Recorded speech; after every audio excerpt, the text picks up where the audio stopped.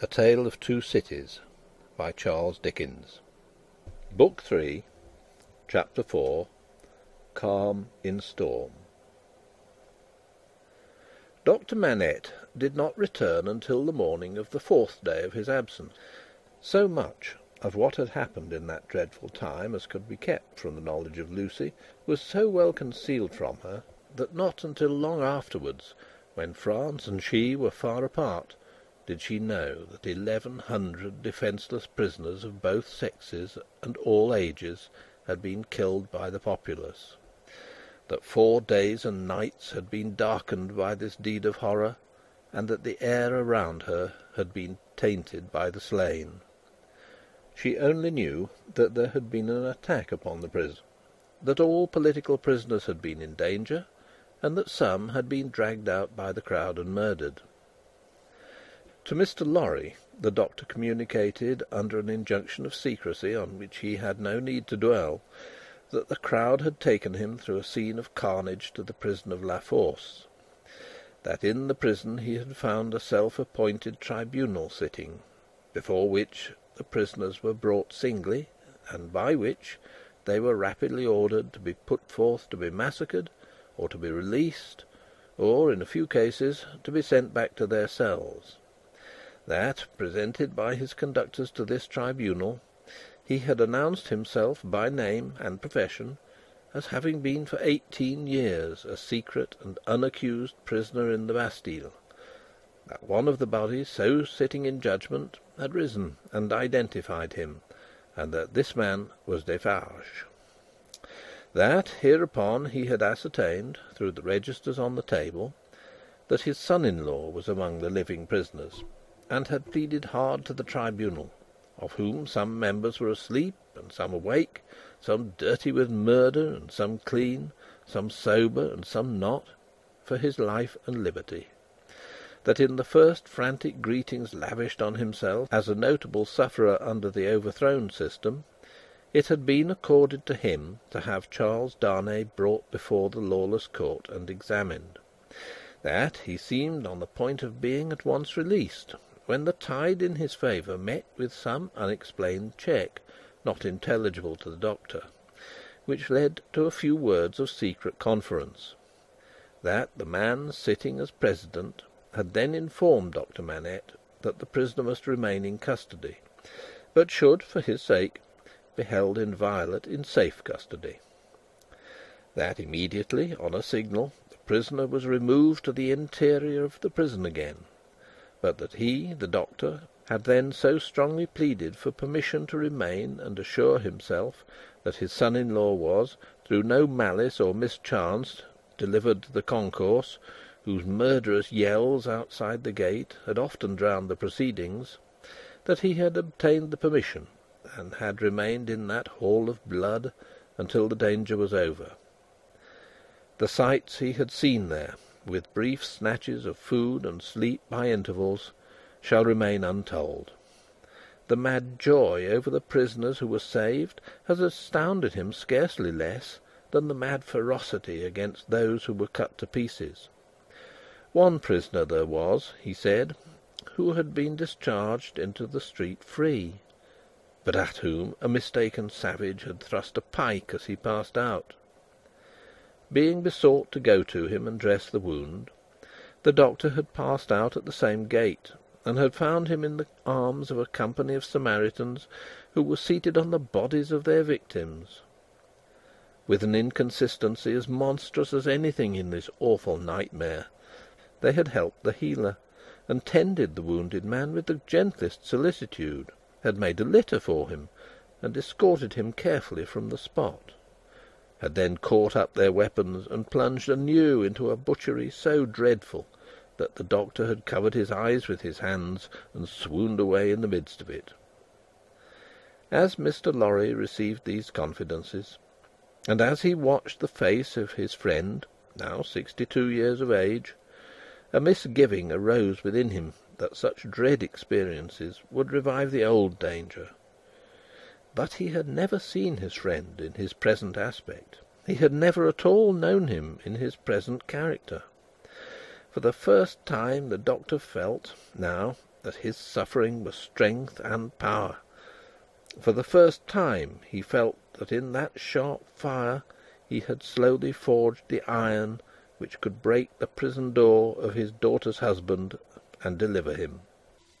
It all tended to a good end, my friend. It was not mere waste and ruin. As my beloved child was helpful in restoring me to myself, I will be helpful now in restoring the dearest part of herself to her. By the aid of Heaven, I will do it. Thus Doctor Manette.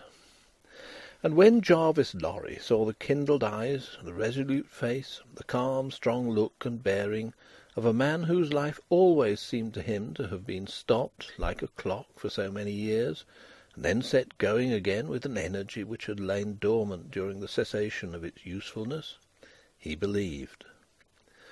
Greater things than the doctor had at that time to contend with would have yielded before his persevering purpose. While he kept himself in his place as a physician whose business was with all degrees of mankind, bond and free, rich and poor, bad and good, he used his personal influence so wisely that he was soon the inspecting physician of 3 prisons, and among them of La Force. He could now assure Lucie that her husband was no longer confined alone, but was mixed with the general body of prisoners. He saw her husband weekly, and brought sweet messages to her, straight from his lips. Sometimes her husband himself sent a letter to her, though never by the doctor's hand.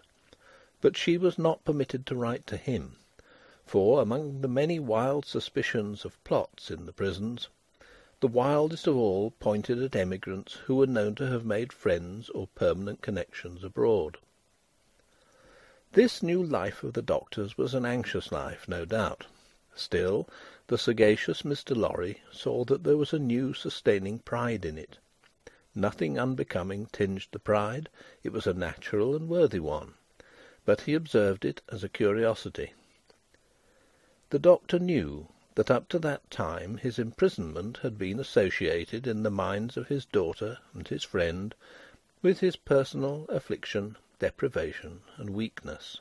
Now that this was changed, and he knew himself to be invested through that old trial with forces to which they both looked for Charles's ultimate safety and deliverance, he became so far exalted by the change that he took the lead and direction, and required them as the weak to trust to him as the strong.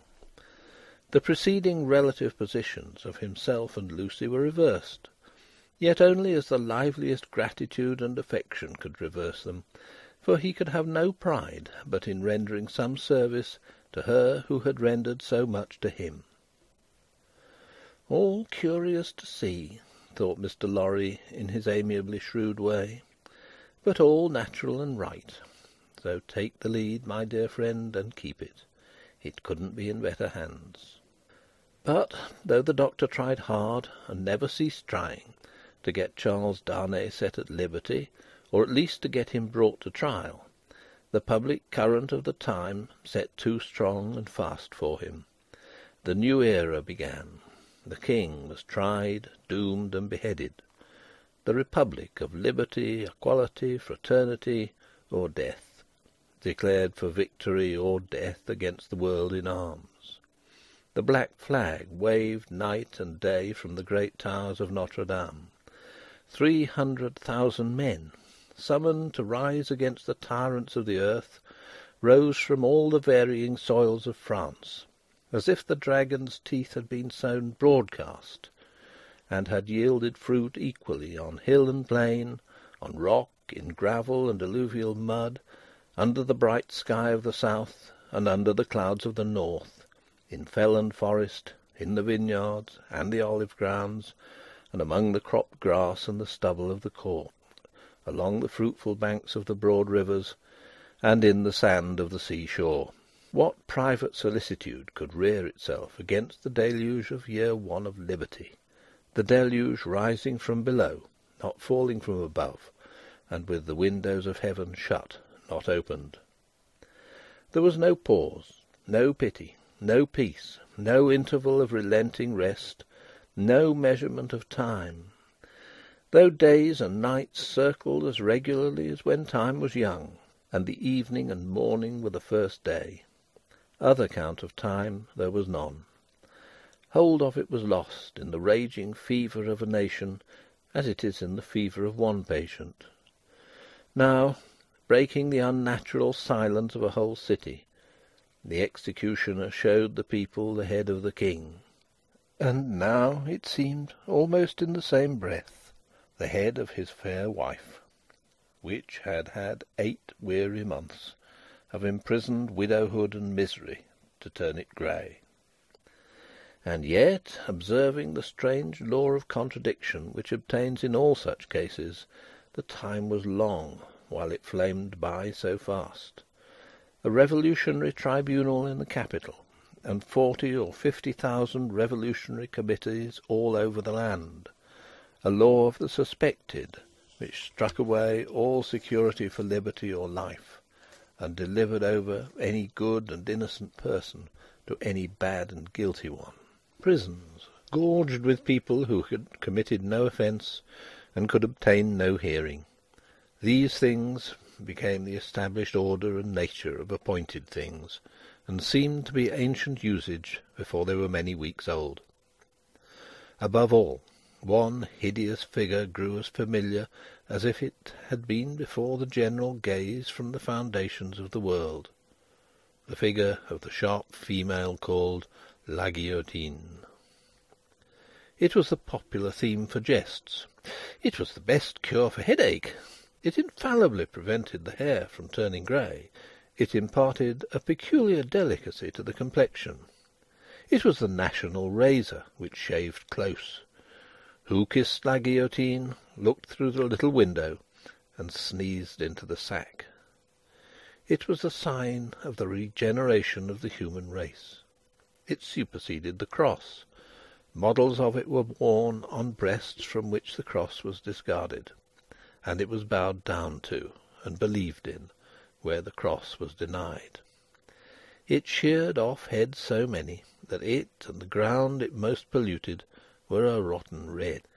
It was taken to pieces, like a toy puzzle for a young devil, and was put together again when the occasion wanted it. It hushed the eloquent, struck down the powerful, abolished the beautiful and good. 22 friends of high public mark, 21 living and 1 dead. It had lopped the heads off in one morning, in as many minutes. The name of the strong man of old Scripture had descended to the chief functionary who worked it, but so armed he was stronger than his namesake, and blinder, and tore away the gates of God's own temple every day. Among these terrors, and the brood belonging to them, the doctor walked with a steady head, confident in his power, cautiously persistent in his end, never doubting that he would save Lucie's husband at last. Yet the current of the time swept by, so strong and deep, and carried the time away so fiercely, that Charles had lain in prison 1 year and 3 months when the doctor was thus steady and confident. So much more wicked and distracted had the Revolution grown in that December month, that the rivers of the south were encumbered with the bodies of the violently drowned by night, and prisoners were shot in lines and squares under the southern wintry sun. Still the doctor walked among the terrors with a steady head. No man better known than he in Paris at that day, no man in a stranger situation. Silent, humane, indispensable in hospital and prison, using his art equally among assassins and victims, he was a man apart. In the exercise of his skill, the appearance and the story of the Bastille captive removed him from all other men. He was not suspected or brought in question any more than if he had indeed been recalled to life some 18 years before, or were a spirit moving among mortals. End of Book 3, Chapter 4.